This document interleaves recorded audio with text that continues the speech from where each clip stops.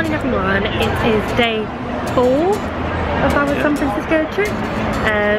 Excuse my hair, there's been a huge power cut in San Francisco, so basically loads of things are closed and not working and off, so we can't even get a coffee this morning because all the shops are closed. But we're going to try and make our way down to the casino because we're going to do the bridge and Palace of Fine Arts. So lots to do today, lots of walking.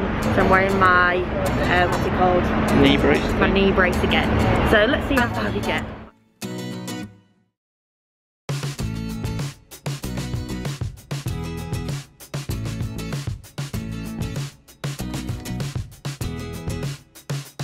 So behind me is the wave organ, which was on my list of 7 things to do in San Francisco. It was really nice. It was a bit of a walk, quite far out, but it didn't really work because the tide's quite low, and it apparently works better on high tide and if you put your ear to the pipes that run under the water. So unfortunately I didn't really hear the wave organ, but I did see it, and it's a nice spot just to sit out and look at the bay.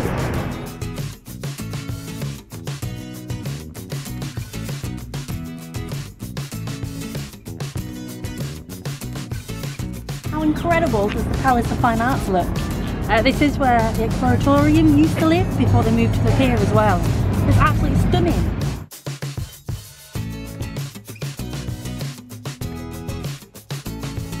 It's so pretty.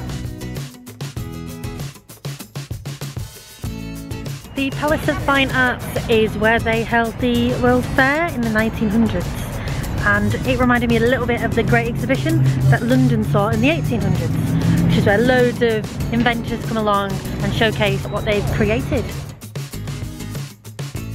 There's still a citywide power cut across San Francisco, but we've got some iced coffee in hand and we're now making our way to the most famous landmark in San Francisco, obviously the bridge.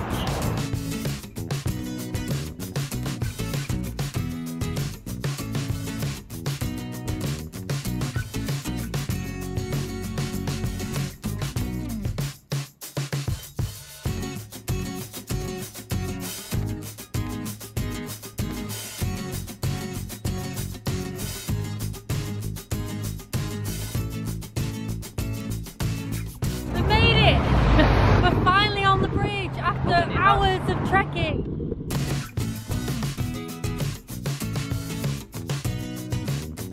We're walking along the bridge and Rob's scaredy car. Yep. Get a bite. He's holding my hat on because it's a little bit windy.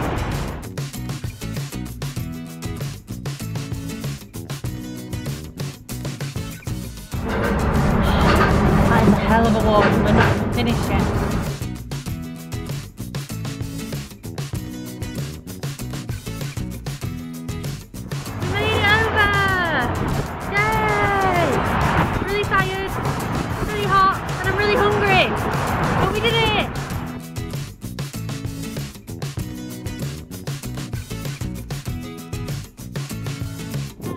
We are in Sausalito, and we're going to have a mooch around and then catch the last ferry back to San Francisco.